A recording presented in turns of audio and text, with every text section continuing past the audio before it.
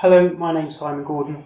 I'm the IT lead for Central London and I'm part of the team across the collaborative who helps try and make SystmOne more clinically relevant for all the clinicians out there. As you may well know, we have tried to standardise and improve the templates by simplifying them, and here you see the diabetes template. One of the things that we have found is it's been difficult to find the templates. They've been buried in auto consultations. Is it a QOF problem? Is it an OOH problem? And it was fiddly to find them. So what we've tried to do is set up alerts for all our templates so that clinicians can find the templates more quickly. We have a standardised system so the clinicians know what the templates are for.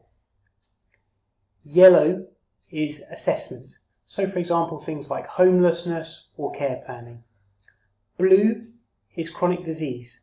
Diabetes, serious mental illness, whichever chronic disease which there is a template for, you will hopefully see here. Red is for drug monitoring. So for example, Mickey is on methotrexate, which is a high risk drug, and when you go to the patient home you see that it's here.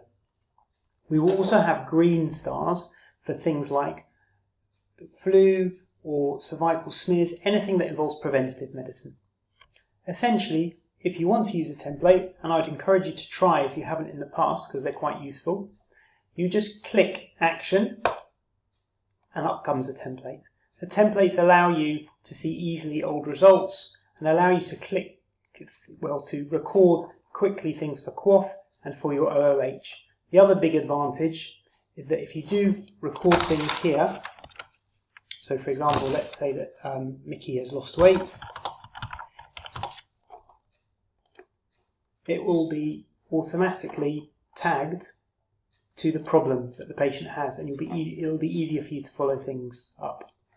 If you want more information on how to use the templates, what you can always do is when you see the template, press this button on the top right hand side and it will launch you into a YouTube site that explains how to use the template. We really appreciate your feedback.